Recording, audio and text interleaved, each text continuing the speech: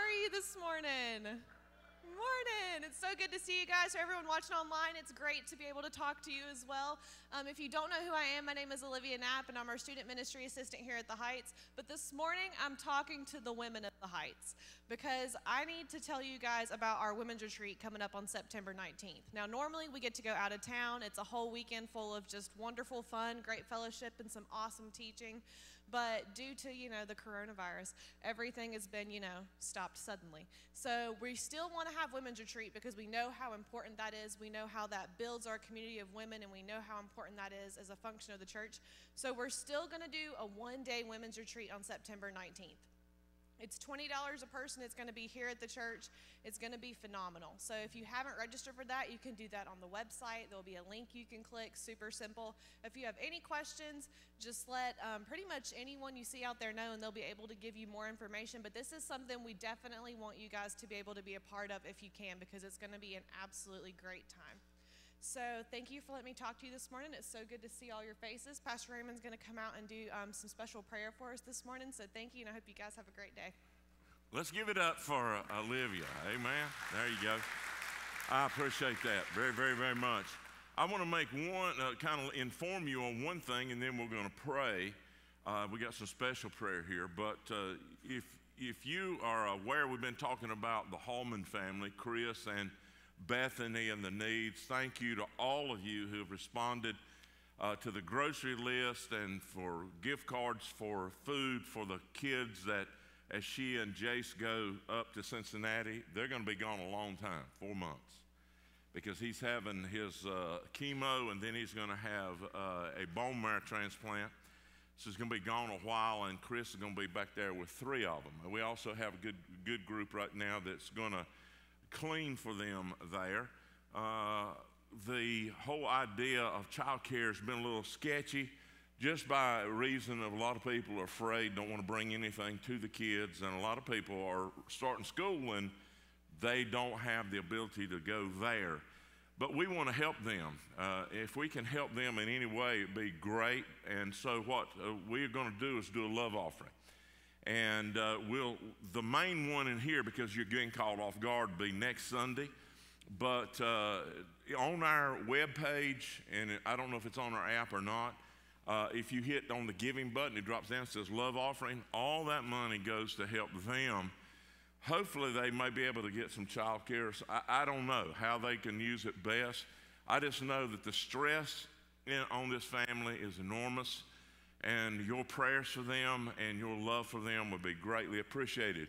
It's been on there now, this love. We put it on there toward the end of the week, and I think already some people have seen it and started giving. If you want to do that, please do so, and we would appreciate it. And you keep them in your prayers as well. Jace has got this disease that is an autoimmune disease, and he needs this dash best. So you pray for him. Pray for Bethany as she's away from her kids, and pray for Chris as he is here and wanting to make money so that they can keep things going on. And so you keep that in mind. Now, as we come time to pray, we've got a brother, Kenny Wyndham, who is just a brother. You're back there, ain't you, brother? Standing right back yonder. He's going to have a heart cath Wednesday, but he's going to have open heart surgery replacing an aorta on Thursday. So I want to lift Kenny up in there and ask God to make that happen and happen quick and good. So, Kenny, we're going to pray for you in a minute, brother. But right now, I want to ask if you are a teacher in school, an assistant to a teacher, if you're a bus driver, you work with nutrition, or you may even be a principal, if you're a student, and if you're parents and grandparents of students that are gearing up, I want you all to stand, because we're going to pray for you especially this morning. Stand up. Come on. Be proud of it. There you go. There you go. Now, all of us, right? We want to give them a round of applause. That's exactly right. So let's pray. Father, in Jesus' name, I thank you for your love and your mercy, your grace that you keep bestowing on us. It is awesome, God, how you look after us. And so we come before you because we're interceding on behalf of others. We're interceding on behalf of the Hallman family, asking you to please be able to heal Jace, that you would cure out this situation they have, and allow those kids that are behind the 3 be taken care of, and you would raise up in this church what they need to be able to get through this. And I just pray, God, that you'll get all the glory and all the honor. We pray for our brother Kenny. Thank you so much for Kenny and his love for you. And I pray, God, right now in Christ's name that you'll be with him through the catheterization. But God, we all join together and pray that you might touch the surgeon's hand, and God, that aorta replacement would go well, smooth. He'd come out of there, recover, and get back serving you. And we'll give you praise right now for what you're going to do in both those situations. But God, you know right now in this congregation, all of those who are teachers and teacher assistants, and those who are driving buses, and those who are administrators and work with nutrition, and you know all of these, dear God, that are parents that are right now scratching their heads. Some of them are having to do virtual, and they're wondering how we're going to do this and how's this going to work. I pray, dear God, that you would give them a sense of confidence, that you would help them, dear God, in Christ's name, to have low anxiety and stress, that you will be around them and protect them and keep them from all harm, and that you would help them to carry out what's best for all of them, particularly those kids that are in school that need to be there.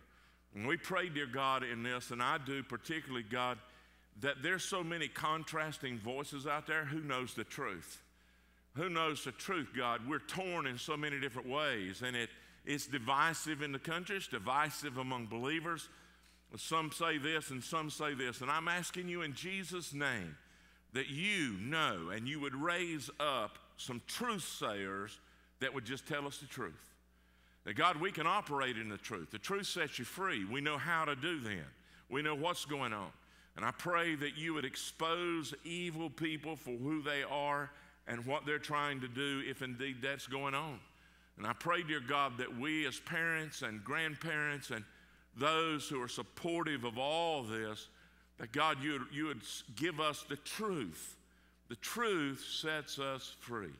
And so we praise you, God, for all these answers to prayer. We know you're going to do it. We commit our time together in this service. Bless our worship team as they lead us. May we put our focus on you and worship you. And I pray, dear God, that when it's all said and done, we'll be glad that we were in the house of the Lord. And we pray this in Jesus' name, amen.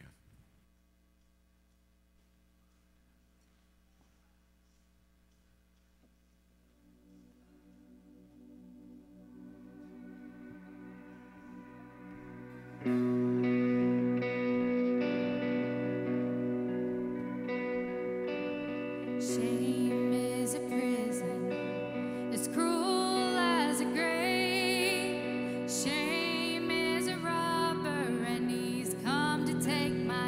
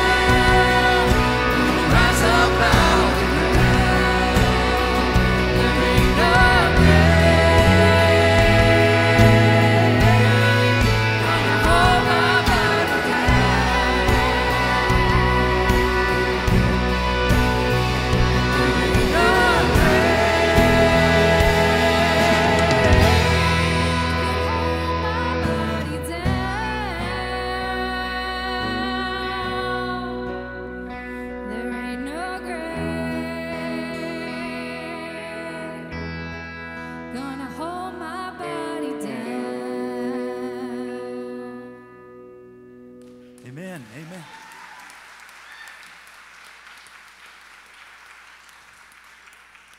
Man, it's good to see all you here this morning.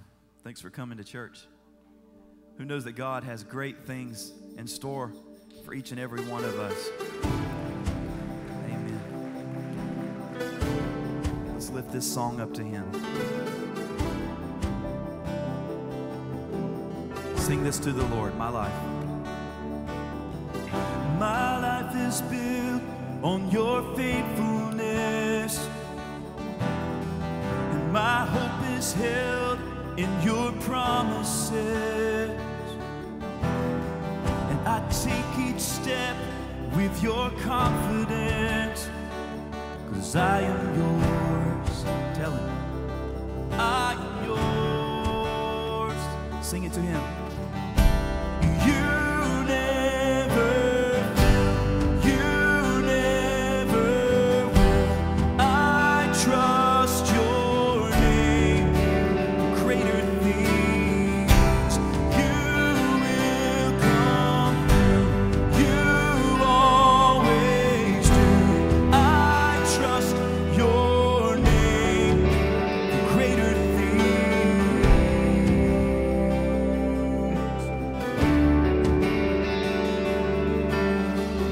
You cleared away the wilderness.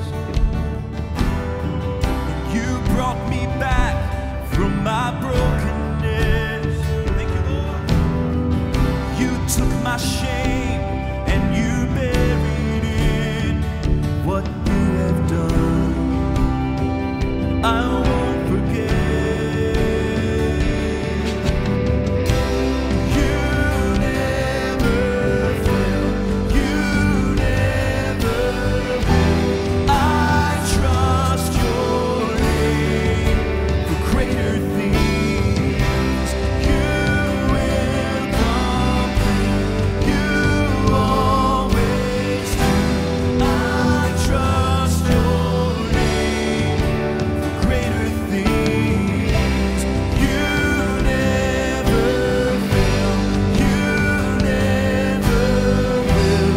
I trust your name for greater things.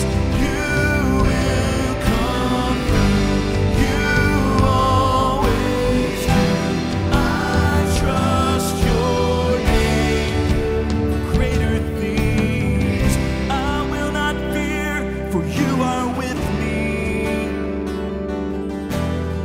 And I've seen this fight from the victory. And no power of hell could stand against me. 'Cause I've seen this fight from the victory. And I will not fear, for you are with me. And I've seen this fight from the victory. No power of hell could stand against me. No, 'cause I've seen this fight from the victory. You never fail, you never will. I trust your name for greater things. You will come through. You always do. I trust your name for greater things.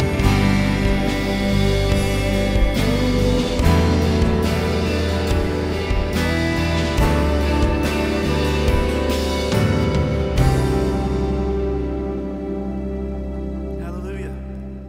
Thank you, Lord.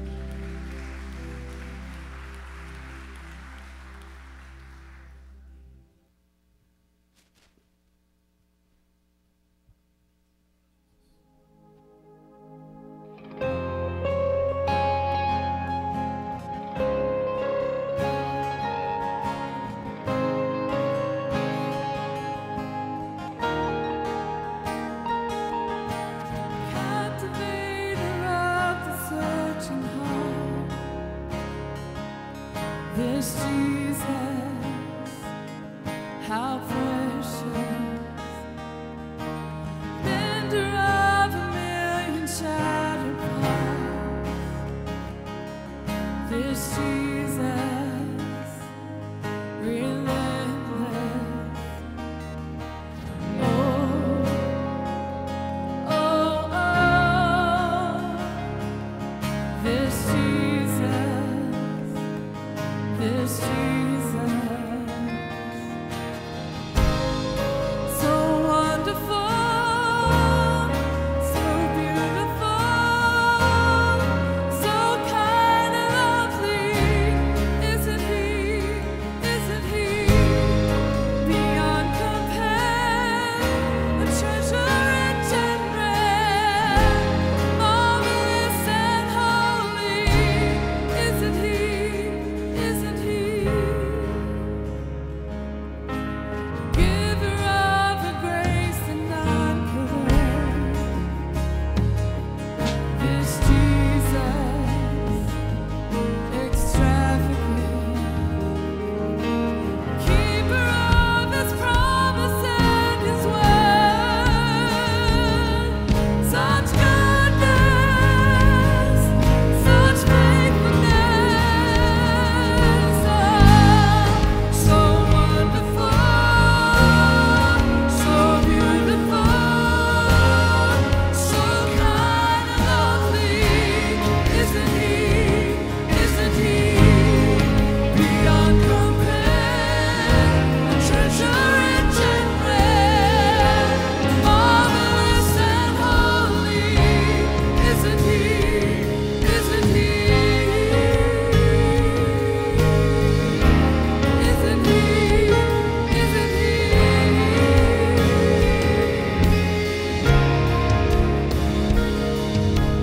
You alone be honored and adored, and you alone be glorified and praised, and you alone be honored and adored, and you alone be glorified and praised, and you alone will reign forevermore, and you alone of the name above all names.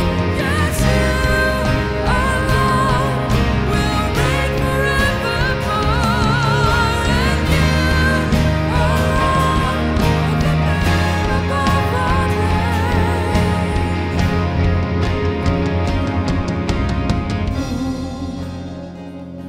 Oh, this Jesus, this Jesus. Oh,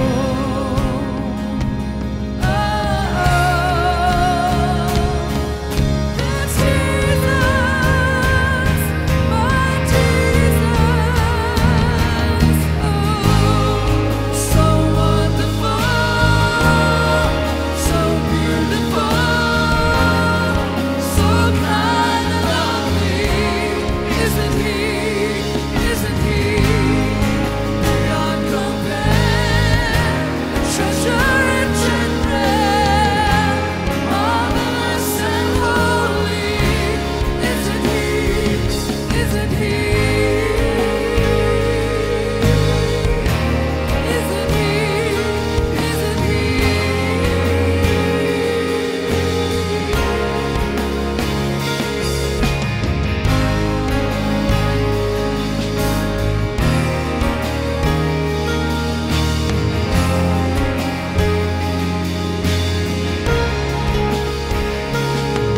God, we do thank you for who you are.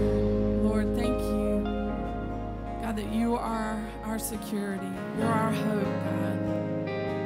You are kind. God, we can't thank you enough for how you work in our lives, God, in the midst of chaos that's going on in this world, Lord. You are safe. God, you are secure. We thank you for the hope that we have in you and you alone. We praise your name.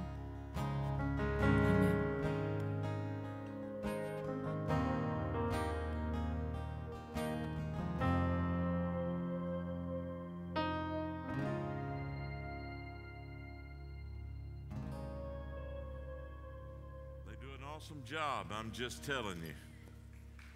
Yeah, that's right. That's right. That was awesome.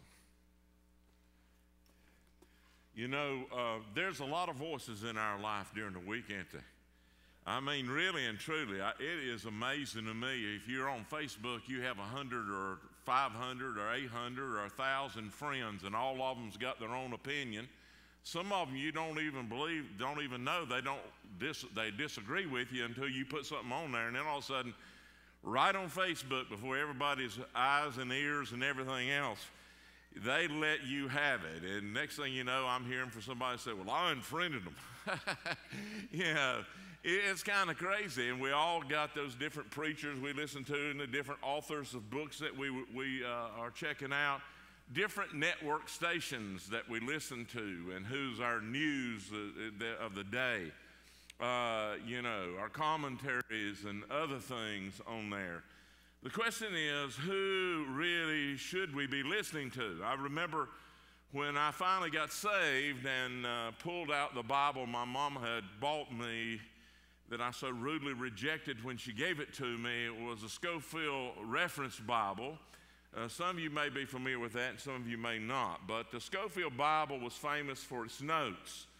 And it was Scofield's, he tried to give doctrine and other things, but it was his interpretation of the Scripture. And I found out after a while, I was so busy reading the notes, I wasn't reading the Scripture. And I could quote you more about what Scofield said than what God said. And sometimes we do that. That's one of the dangers. And so that's when I started buying a noteless Bible to do my own reading first and allow God to speak, because God is speaking. And 2 weeks ago, I started talking about, do you hear God speaking? Because he still is. He's speaking today very loudly, very clearly, even in a still small voice. And the Lord Jesus Christ himself warns us 15 times in the Scripture. He says, he who has ears to hear, let him hear. And then 7 times in Revelation, he who has ears to hear, let him hear what the Spirit says to the churches. And so God would have us to be able to hear him when he speaks. Not first everybody else, but what God is saying. What's God saying to me? Not what he's saying to me about you. You ever notice we like to go to Scripture for our proof text? You know what I'm saying? Wait till I get back to work. I got the Scripture. I'll lay it on them. How about letting Scripture speak to you first? How about letting God speak to you first, right? So last week we looked at having the ears to hear. I started out with Mark 4:9, which I just quoted. He who has ears to hear, let him hear what the Spirit is saying. And a key to hearing God's promises is to live out of his word, his promises.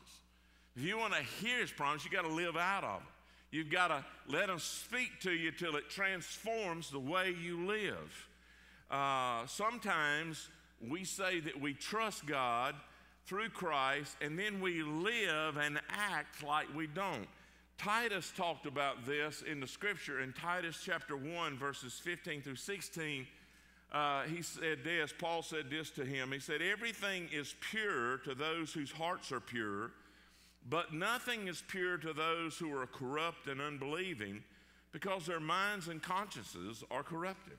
Such people claim they know God, but they deny him by the way they live. You see, it's that disconnect in there. And I shared last week that a change in behavior begins with a change in thinking. And what you think is what you allow into your head. And so we've got to filter our thoughts so that only those that are in agreement with God's word are allowed to guide us. God will never contradict himself. I'm just telling you, he won't.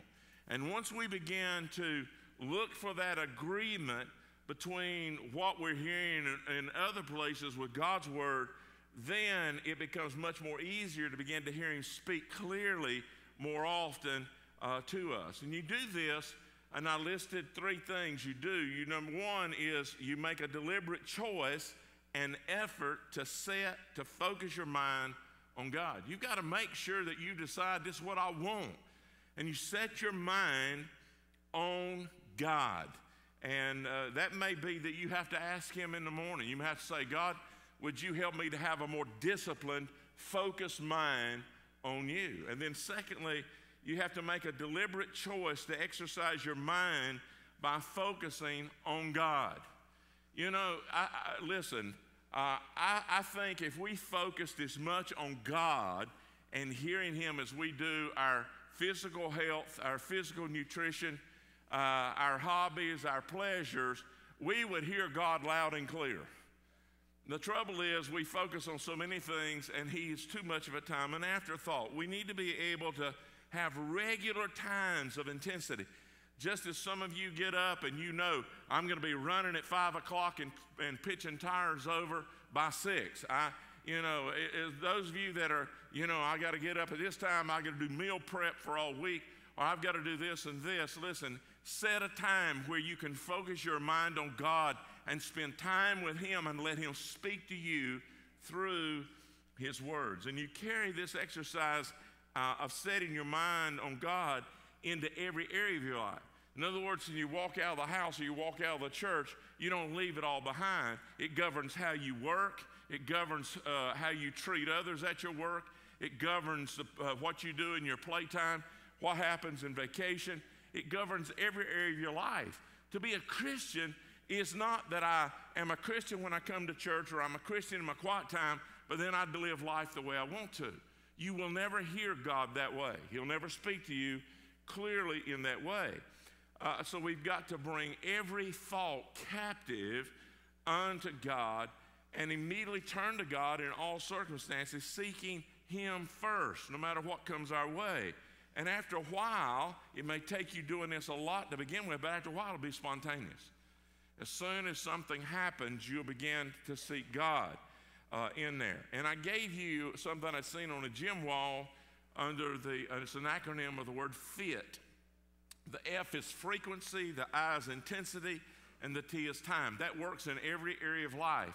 But that which you want to master takes you to do it over and over and over again, and it takes the intensity of focus and not giving up, and it takes time. It builds up, and you begin to grow in your faith. It's essential also for us to maintain to have the maintenance of the capacity to hear God.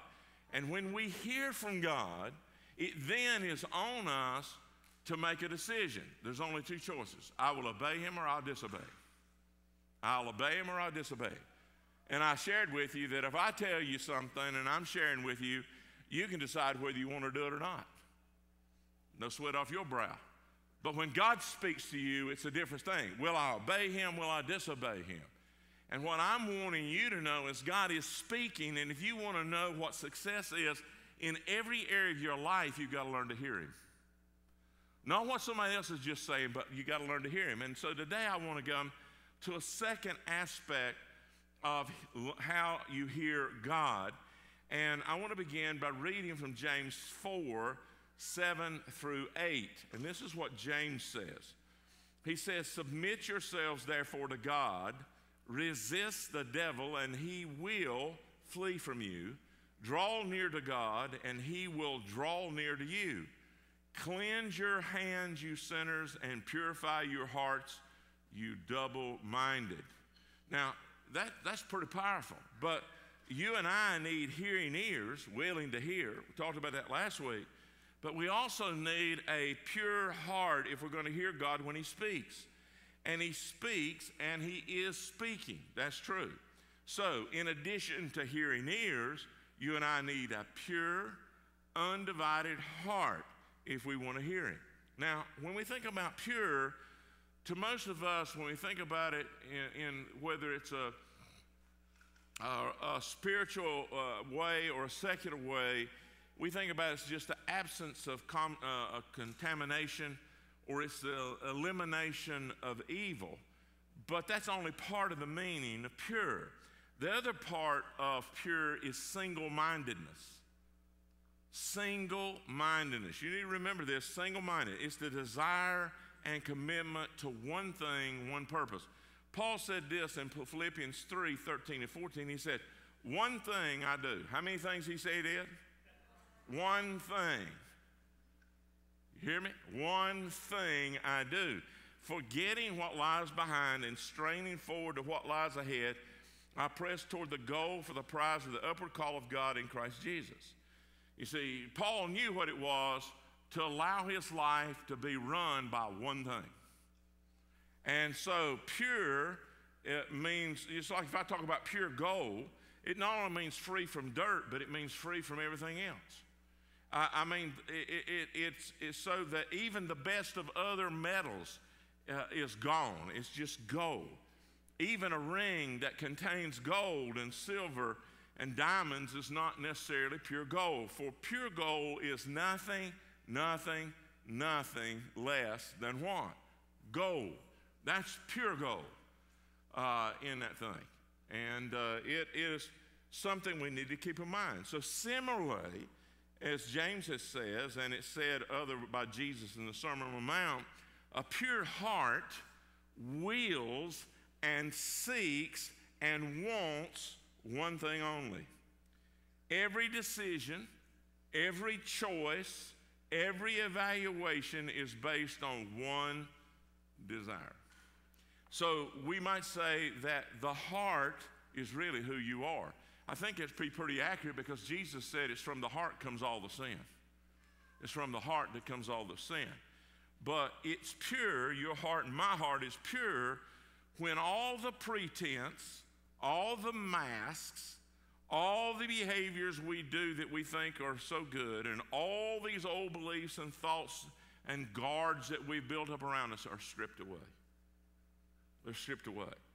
And there's no question as to the importance of a pure heart. For instance, God promises to a group of his people in captivity, he says this to them in Jeremiah 29:13.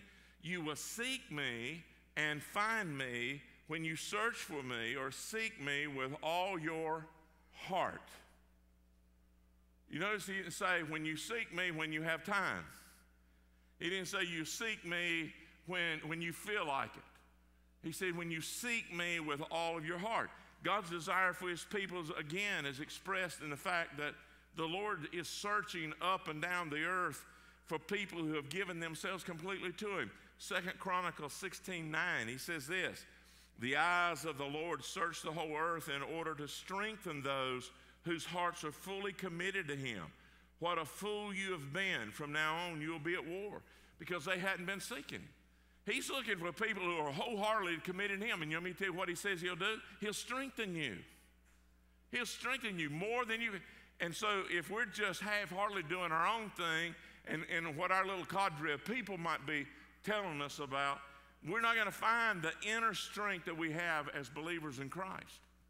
And again, God admonishes us through James, which I read just a moment ago. He says, give yourselves to me. Resist the devil.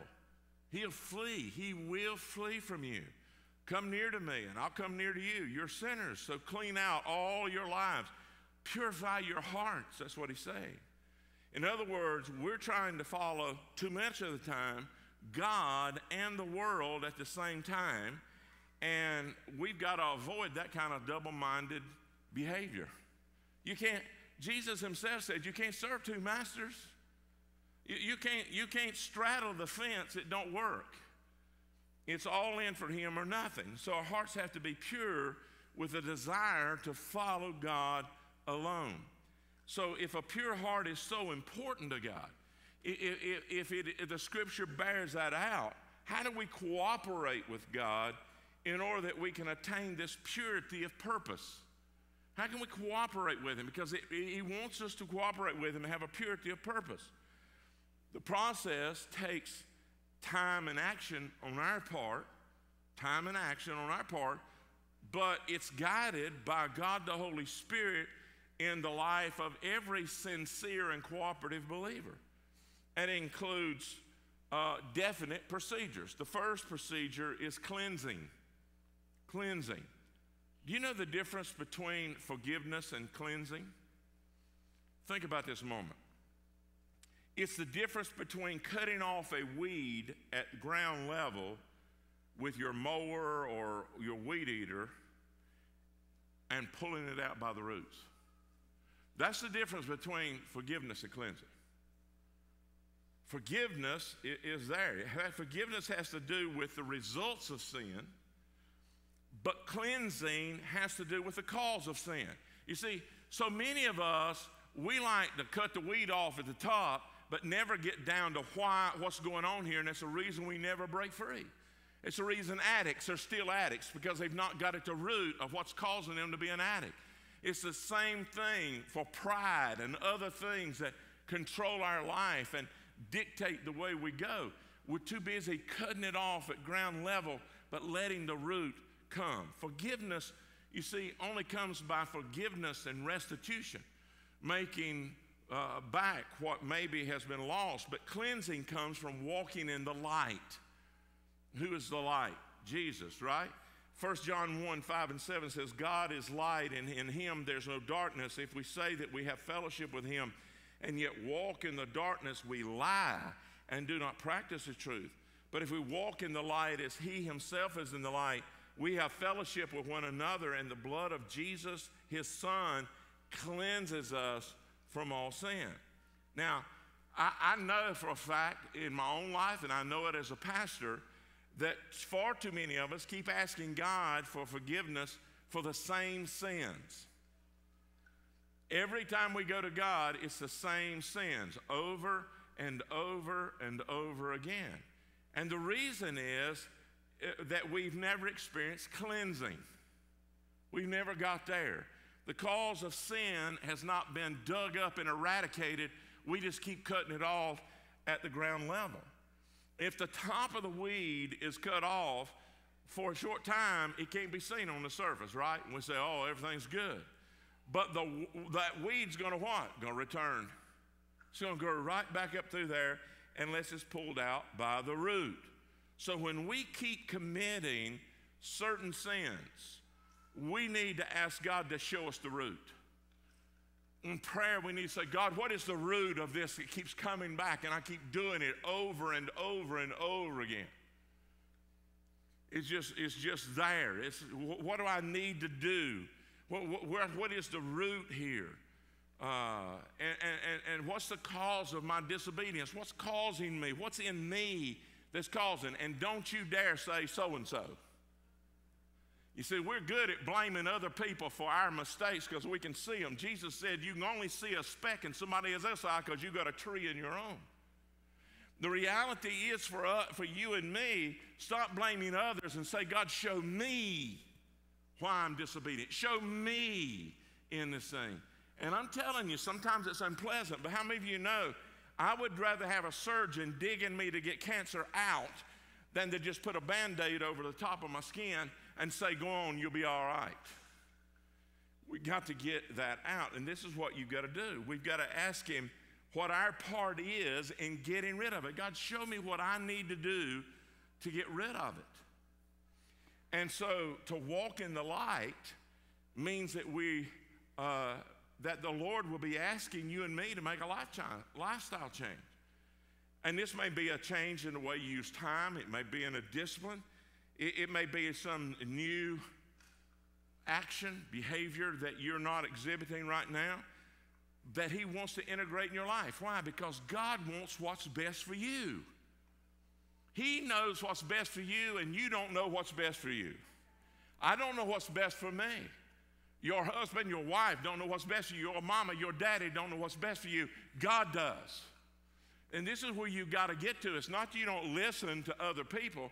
I'm saying until you get to the root of this thing and allow God to show you what it is, you will miss the other relationships. They'll never be what they could be. It's powerful.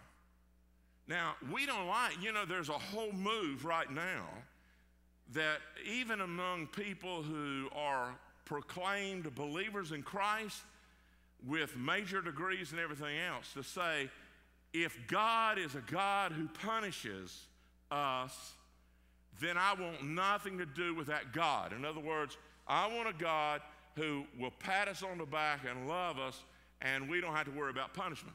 Folks, may I say something to you, and you're probably not going to like me, but part of the problem in America right now is we as parents stop punishing. I'm just going to tell you, you know that that's a part of life.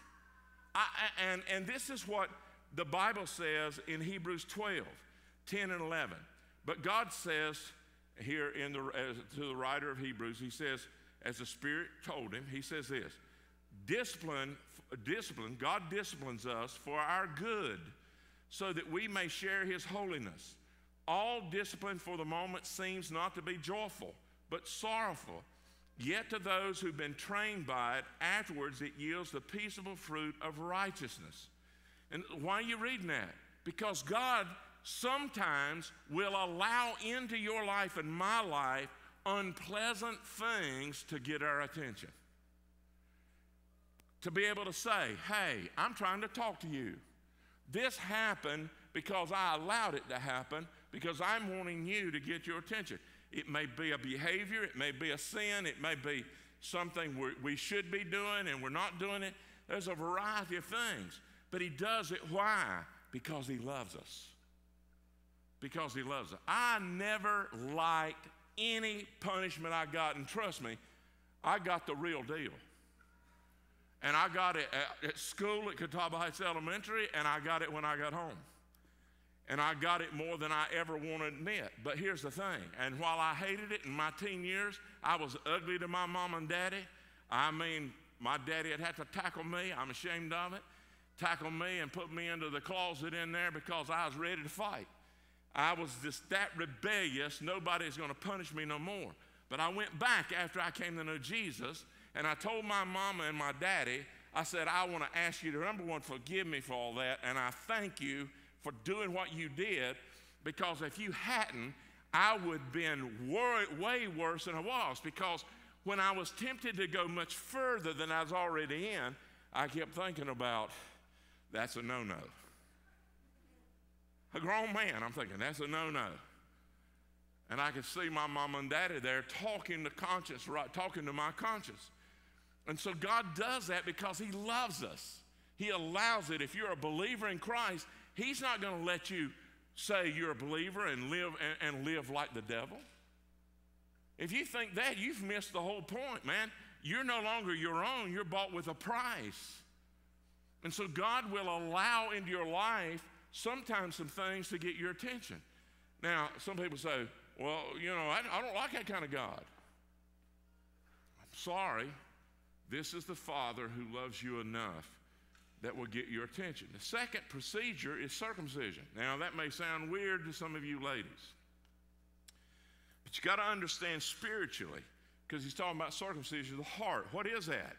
How does that work? What's the results? Well, first thing you've got to remember is that all physical rules of the Old Testament are just shadows of spiritual realities. You understand what I'm saying?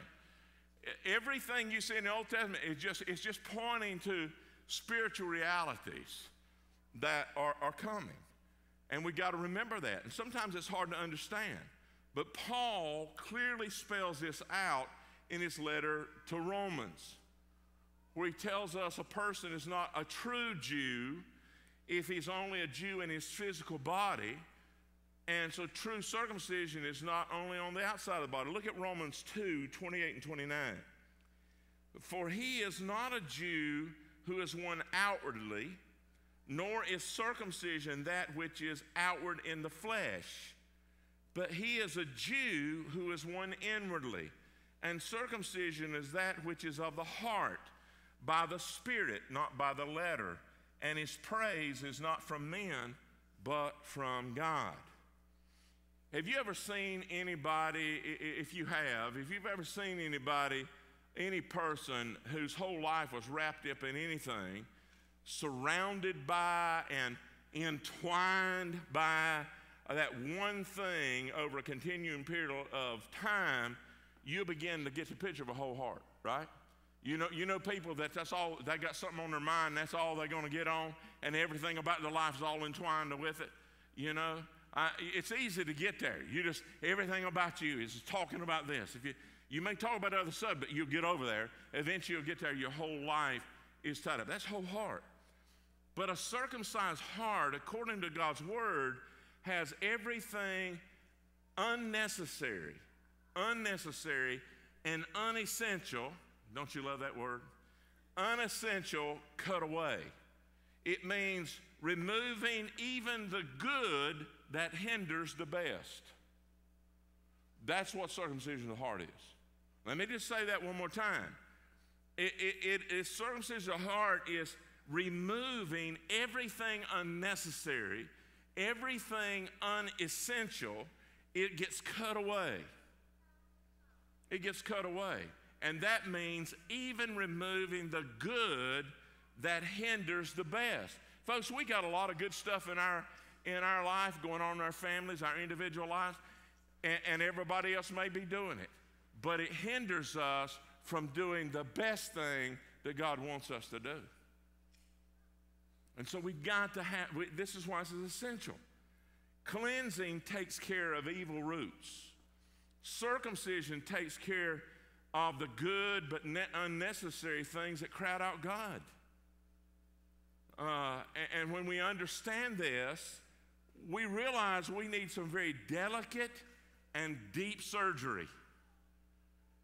We need some delicate and deep surgery in our hearts. And that surgery will place God in a position of priority that no other person, thing, or pursuit can ever know. And I know some people hear that and they say it's even possible. It is, but it's a battle. Because everything in you wants to put other things first. I'm just telling you, there's a lot of things vying for first place. There's a lot of things. This is the reason Jesus said, get rid of selfish ambition. Why? Because we got a lot of things that we think we're going to do, but God's not in it. And He's wanting to cut away that and reprioritize so that we're hearing Him. And that takes this pure heart, which is a circumcised heart in that thing. And so, how does that take place? How does this whole take place? Well, it's a twofold effort. It's God's and ours. Our part, listen to Jeremiah 4:4. Circumcise yourselves to the Lord and remove the foreskins of your heart, men of Judah and inhabitants of Jerusalem. What's that mean? That means we get to the root, right? We're going to get to the root. We're going to quit cutting it off at the top. We're going to get to the root, and we are going to make sure that we're working to remove it. It may be we need to cut some things out. It may mean we need to cut some things out and get rid of it. Because if we don't, we're going to allow those things to take over. But then there's God's part. Deuteronomy 30 verse 6 says, moreover, the Lord your God will circumcise your heart and the heart of your descendants to love the Lord your God with all your heart, with all your soul, so that you may live. So as you are working with God and you are a true believer in Jesus Christ, I'm telling you, God is going to do the cutting away. The cutting away of the unnecessary, unessential things that you've allowed to guide your life over and above what He has to say. And as in every phase of the Christian life, heart circumcision is a cooperative action between God and ourselves. He wants us to love Him as He loves us in order that we might cooperate with Him to get those things out of our heart that are hindering us from hearing Him and experiencing life to the full. Jesus said, I've come that you may have life and have it running over. That's His desire. We've put running over more in the wealth aspect than it has been the spiritual blessing of fellowship with God Himself. So let me give you some practical suggestions as we come to the end of this. The practical suggestion is you got to tell God you want a pure heart. It's the same thing. Sin is sin whether you're an addict or not. But most addicts, and I've been working with addicts and alcoholics and porn addicts and everybody else for 35 years. And I can tell you that the majority of those who do not really want it never get well. And I've buried far too many of them in their 40s and their early 50s who never really wanted it, but had they wanted it, could have been renewed even physically. And it's that kind of thing that you and I know. You got to tell God, man, I want this pure heart that I can hear you. I want willing ears that I can hear you. I'm willing to cooperate with you. Do in my life what you need to do that I'll cooperate with you. Secondly, tell him, I love the praise of people too much. Folks, I hadn't met too many people that don't like to be praised. And you have to ask him to deliver us from this, because I'm telling you something, you know as I do, people can blow your head up. You know? He gave me a deflator. Her name is Janet Johns.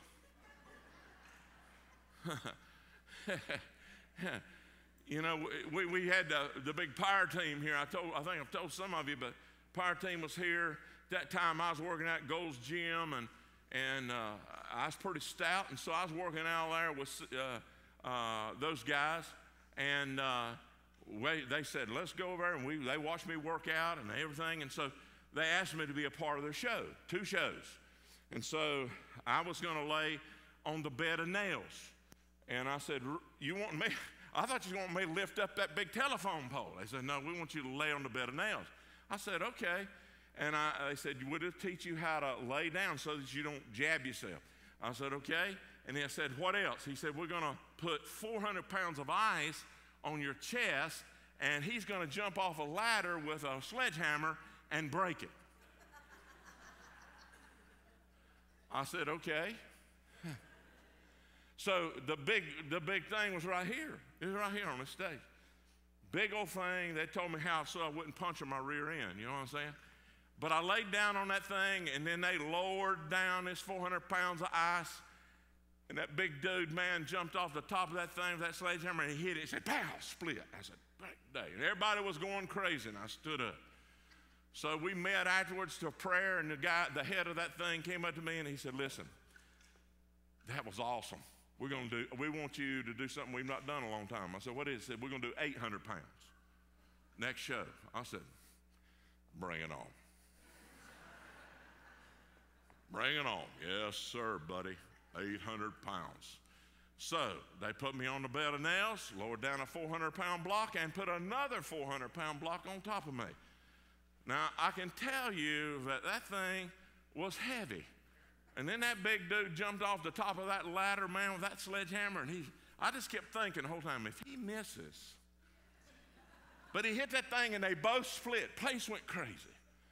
I got up, and I felt stuff running down my back. I thought I was bleeding. I thought, man, they done hammered my back with nails. So I went into the office in there, and I got somebody come in. I said, I think I may have to go to the hospital. I said, why? I said, because I think all them nails went in my back. They pulled up and said, that's ice. I said, okay. I thought I knew that. And so after that night, me and Janet go down here to Captain's Cap. We sitting there, we getting ready to eat, you know. And 4 Abbey girls who went to Abbey College, they came over and they said, are you Pastor Raymond that was in the power team show? Yeah, I am. Could you give us your autograph? I said, give me an 8-pound.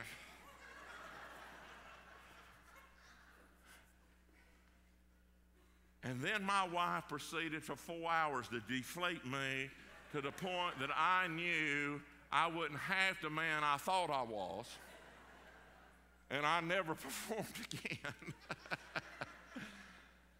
But I tell you something, I'd rather have her deflate me than God, right? Because God loves you, but he knows what will get to you without 4 hours. He can get to you pretty quick on that. And so you gotta tell him sometimes, you know, God, I like to praise the people too much, and so I'm just asking you to deliver me from that, where I can always point it to who? Him.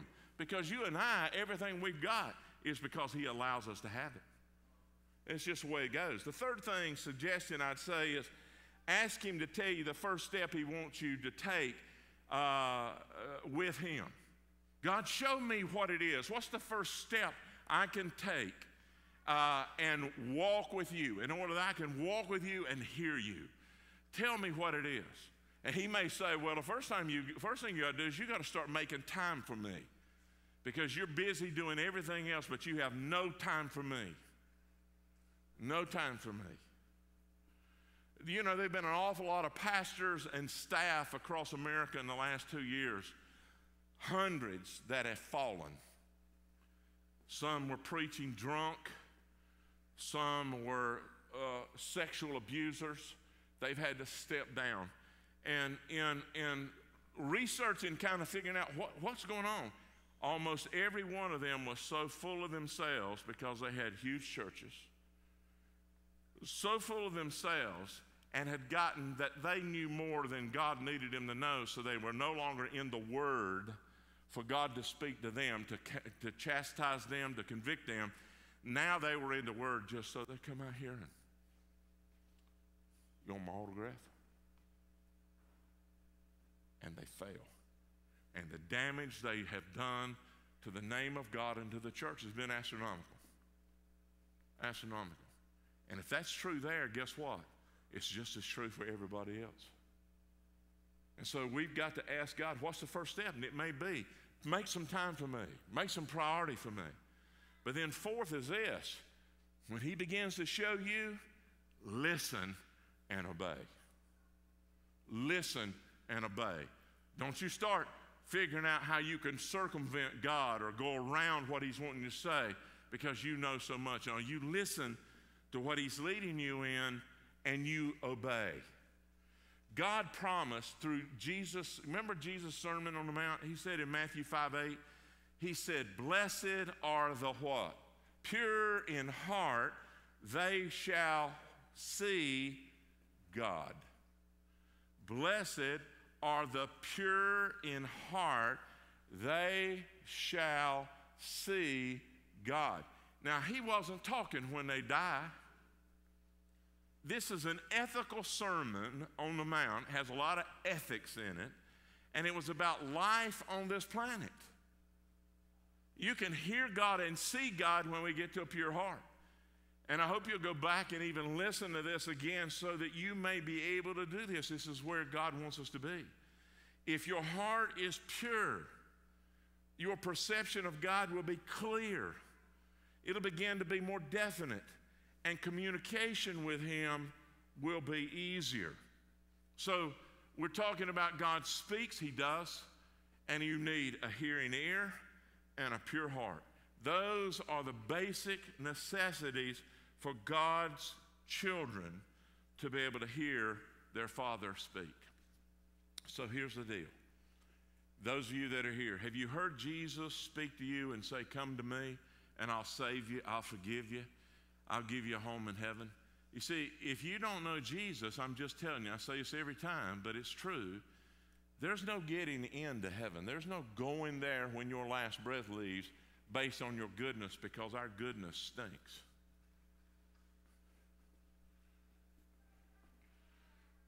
I mean, who likes to, you go down South Point Road, you're going to see deer on the side of the road, buzzards everywhere, or raccoons or whatever. Another day I come in by and there was about 30 of them out there doing their thing, and the smell was unbelievable.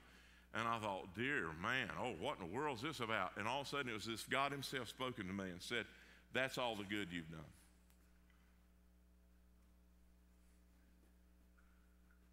You see, we think that it somehow, and as a believer, when we do it for his sake, from the right motive, for his glory, for his honor, it smells heavenly, the scripture tells us in Romans. And so, if you're here and you've never trusted Christ, or watching and you've never trusted Christ, listen, today is the day. Paul said today is the day of salvation. Come to know Christ. Whoever calls upon the name of the Lord shall be saved. Not may be saved, but shall be. But you got to leave all that junk out right here, and your part is right now just to get rid of all the things you think was going to get you in good. Get rid of the voices that you've heard that told you, nobody needs to know Jesus. Everybody's going to go if there's such a thing. No, unfortunately, the road it says the way to eternal life is narrow, about like the eye of a needle. But broad is the way that leads to destruction. And many there be that go in. If you have never trusted Christ, today's the day to do that. Today. Decide right now. I want Jesus. I want to be saved. I want a pure heart. I want listening ears. I want my life to be different. For all of us who are believers in here, listen, is God speaking to you that you've allowed sin or you've allowed things and maybe even people to veer you away from hearing God first, to letting Him speak to you with intentionality to say, I'm talking to you today. Will you make a new commitment to that and say, Lord, help me? And those are practical things. You get the notes, I think they're in there. You look at them. Ask Him. Ask Him. Your life will be transformed.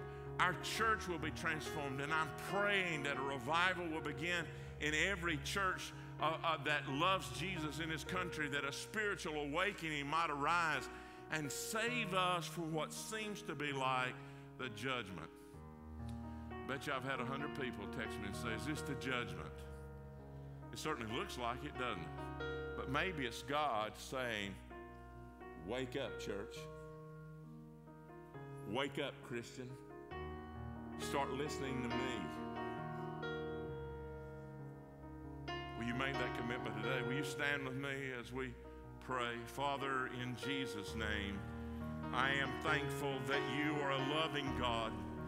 That God, your love is so great, you don't want anybody to ever leave this world without you.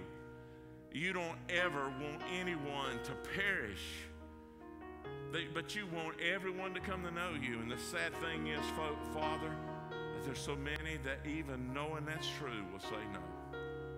But I'm praying, God, that right now there's someone that's watching or will watch. There's somebody in this auditorium that you've been speaking to a lot. And today is the day, dear God, that you're breathing hard down their neck and saying, come to me.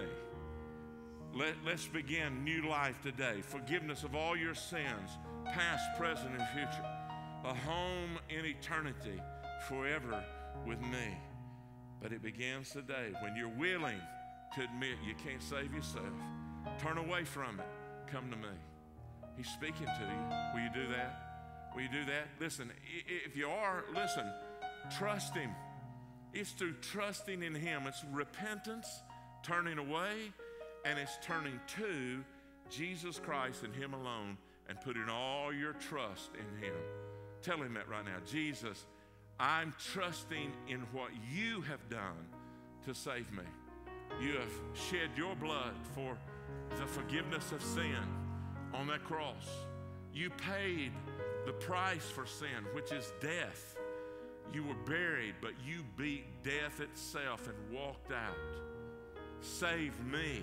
I'm trusting you for that salvation. I'm trusting you for that forgiveness. I'm trusting you for the remainder of my life and evil eternal. Thank you, Jesus, for saving me. I praise you. I praise you. You praise Him. Father, I'm praying for right now my brothers and sisters. God, I know too often how easy it is to hear many voices and let them control our life. Voices of people who love us, but they don't speak the truth. I just pray, dear God, in Christ's name, that you'd help us right now as believers in Christ to begin to work with you to get to the root beneath the surface, to get it out. Through your power of your Holy Spirit, help us right now. Dig it out. Get it out. Stop mowing it off at the top and it just comes right back. Help us to dig it out right now and leave it here. Leave it here. Help us, dear God, to be able to right now participate and cooperate with you to get rid of those unessential and unnecessary things that have built our life. Help us get rid of pride and get rid of those false beliefs that we've got that maybe we've learned from somebody or whatever. Help us get rid of it. That our mind will be focused on one thing, and that's you and your glory. Oh God, I praise you for every decision being made in this place today. I'm thanking you, God, that there's some who walked out of the grave today. They were dead in their sins without hope, but God, right now, they have walked out of that grave with Jesus. Thank you. I thank you that those who've been bound up by all kinds of things, even as believers, are being set free right now, and I praise you for that. And I ask, God, that we'll give you glory in our lives, in our families, in our individual lives as a church. Bring revival, oh God, and let it begin in our hearts as we hear you from pure hearts. We pray this in Jesus' name. Amen and amen. I love you, folks. Go in Christ.